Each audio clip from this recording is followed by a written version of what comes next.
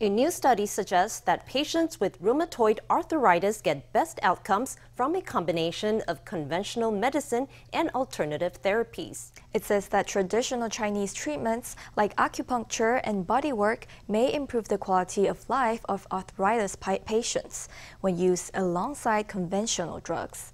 The study was conducted by Taipei Veterans General Hospital Center for Traditional Medicine. 所以我到了中医这里，能够让我舒缓，让我觉得非常的感激。 Miss Xu, 65, owns a breakfast diner. For 15 years, rheumatoid arthritis has caused her joints to swell and ache. She has pain in both her hands, but she carries on making breakfast every morning. She took conventional medicine at first, but they were expensive, and taking high doses of steroids caused significant side effects long term. 像我们常常肠胃也会。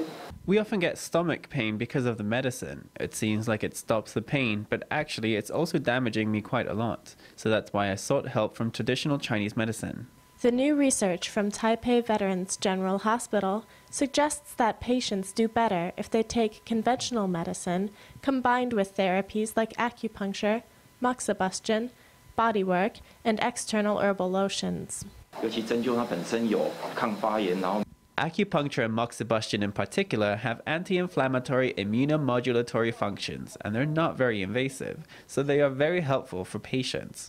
中医的治疗方式通常 Traditional Chinese medicine treatments don't just stop pain, but also disperse wind, which is to say they reduce symptoms caused by climatic changes.